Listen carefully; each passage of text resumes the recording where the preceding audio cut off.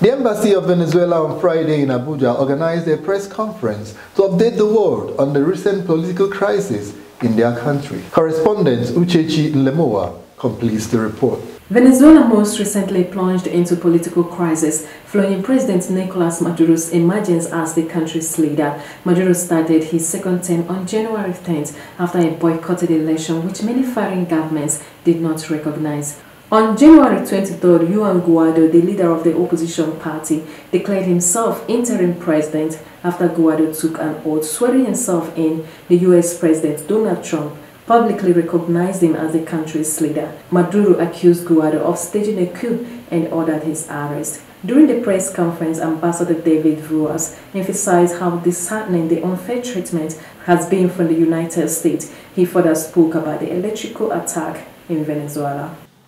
Donald Trump said we don't have oil. No, we have oil.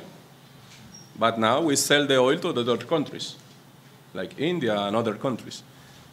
We continue with normal activities. And we hope can defeat against not only the coup d'etat of the Minister of Foreign Affairs, Jorge Arreaza, said during the Security Council meeting.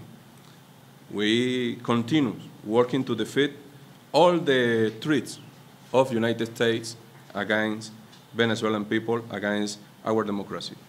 The President Maduro said was the lead in the past, the 7th of March, Elliot Abrams led the process to attack the electrical system, what the President Maduro said.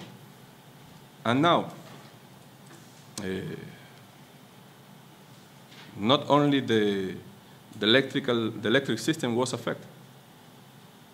When you attack this part, that is a very important part of the service system in Venezuela, you attack all the connects service. Metro,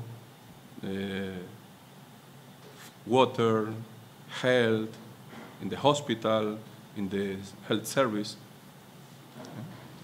It's a war actions against the Venezuelan people. Ambassador David also noted the impact of economic blockade on Venezuela.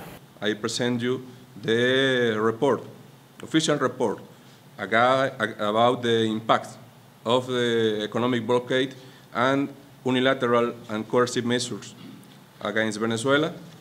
More than $30 billion freeze and blockade, more than $200 billion in different impacts against the economy, and you have in your resume, you have all the areas, all the information, direct and others actions, other impacts against the economy. Banco de Venezuela is a national bank. Banco Bicentenario is a national bank. Bandes is an international agency, the national bank, but with presence in Uruguay and Nicaragua and other countries. 3 Venezuelan banks was sanctioned the last week for the United States. They continue the financial persecution. They continue with the financial attack against the Venezuelan resource.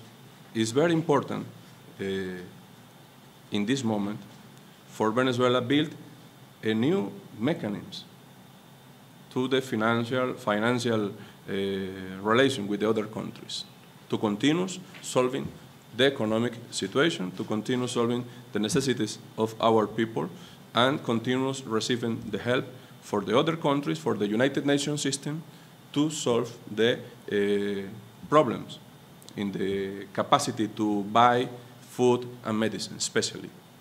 We have the money to buy, but we can buy for these sanctions.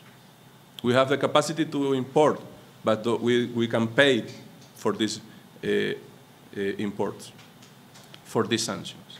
The ambassador called on other countries and the United Nations to help tackle the economic problems of the people of Venezuela. I am Uchechi Nlemowa reporting for TVN News.